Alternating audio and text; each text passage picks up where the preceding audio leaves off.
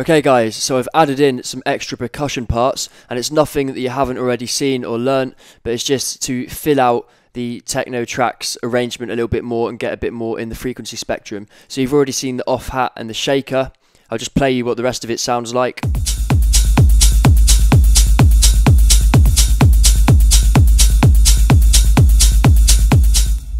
And you can see I've made use of things such as the track delays here, and the panning to give it a bit more of a width.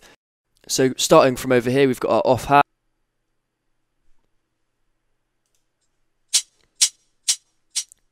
We've then got our long hat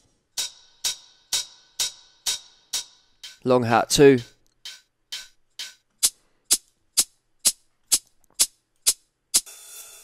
reverb hat with a bit of sidechain compression. We've then got some groups, and we've got one which is just a simpler.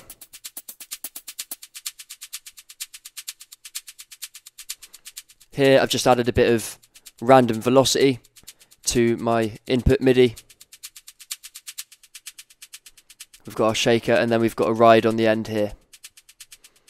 And if we have a look at these, what I've done, you can see I've panned these two left and right, and the reason I've added that random velocity is so there's a difference between the left and the right, even though the MIDI is the same, and then I've panned them and added a tiny bit of delay as well, just to give it the harsh effect, so it's nice and wide. If we look at some of these, some of them are just elongated single notes. Some of them I've added the groove, and it's just a quantized set of notes with the groove applied and the velocity. And then other ones are pretty random, and you can see it's different all the way through, but it's nothing you haven't already seen. So what I'm going to do now is I'm going to start adding an arpeggiator. You can also see I've used some send and returns as well, and all they are is some reverb and delay. So let's insert a MIDI track.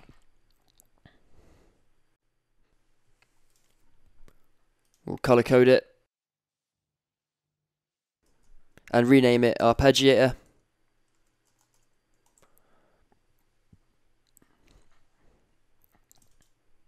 You can see we've got a sample manager already on here, and we can go up here, type in ARP, and you see we get the arpeggiated tag, or we could even search that as well, or look into some of these. And then to play them, we just have to click them.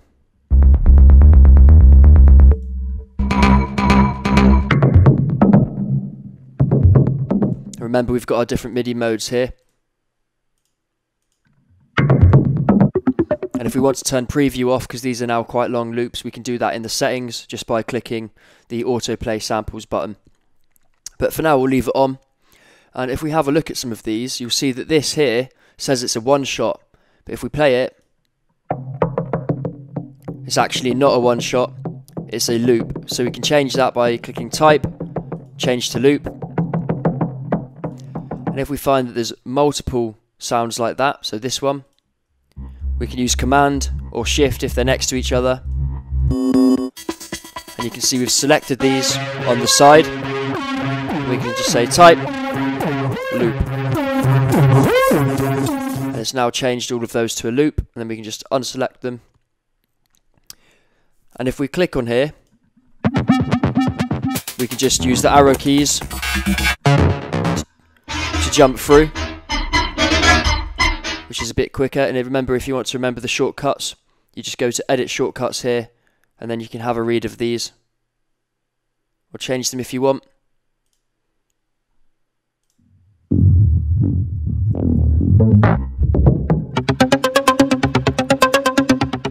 So I quite like the sound of this one. And what we're going to do is now have a look at the functions down here. So if we play this via MIDI,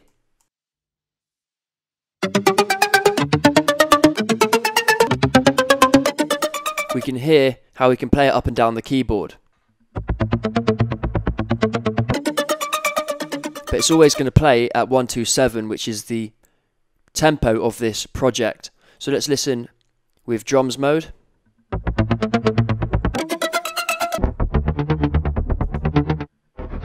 So you can really hear the difference between smooth and drums there.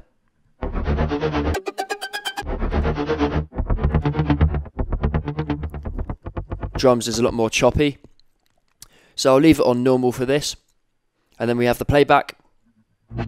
So I do quite like synths and arpeggiators when you reverse them.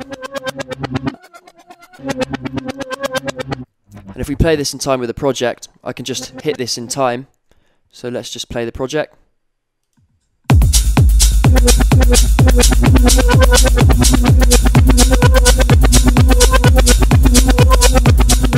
Or Ping-Pong.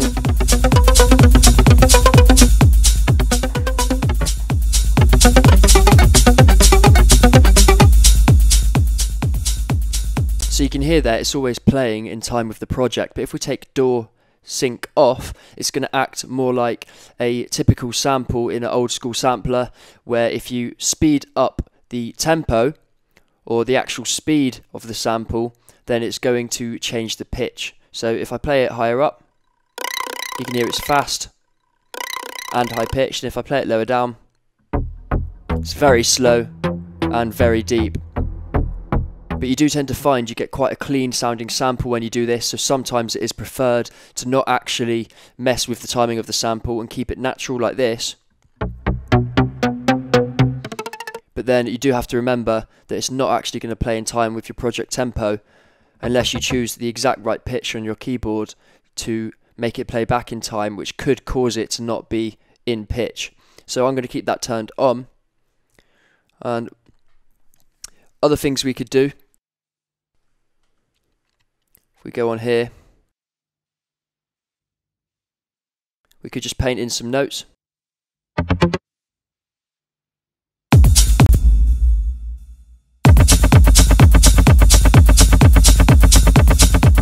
So that doesn't actually sound too bad. We could get an auto filter on that and maybe some echo.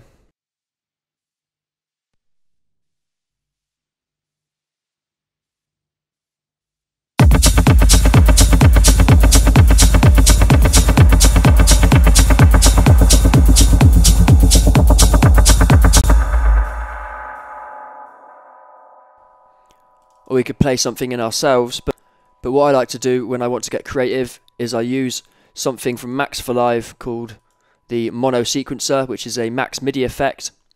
So we can put the mono sequencer here. It's great for techno because you can do lots of randomization with it, or controlled randomization. So we'll just set it up so it's locked to the transport, and you can literally just hit randomize a few times, conform it to a scale. So we'll go for C Aeolian, which is C minor. You can see it's randomized it by 25%. We can randomize the velocity. We can randomize the octaves. We can randomize the duration. So listen to it now.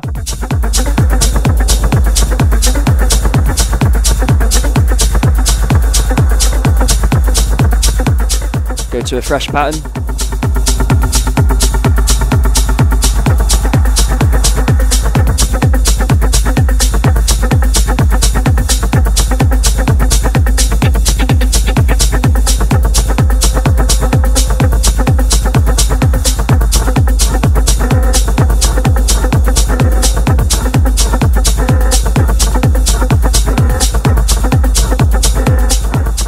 Also skip notes down here, so it's going to miss these out.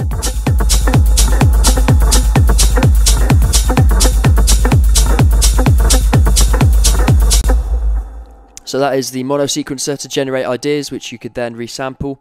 But in this case, because I actually do like the sound of this exactly as it is, what we're going to do is just find an appropriate note. We'll hit legato. We'll play that. Make sure we've got DAW sync on, and then we can choose which mode we want to use. We can use forward, normal, and stop.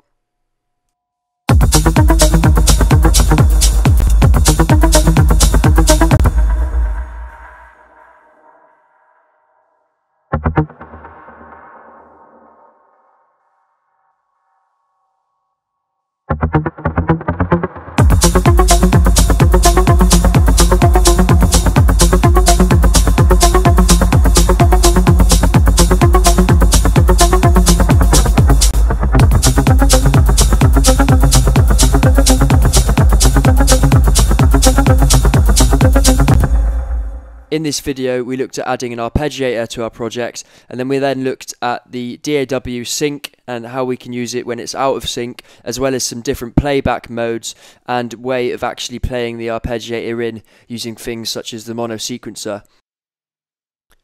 Next we'll add a synth, and then we can come back to this later on and add some automation with the filters.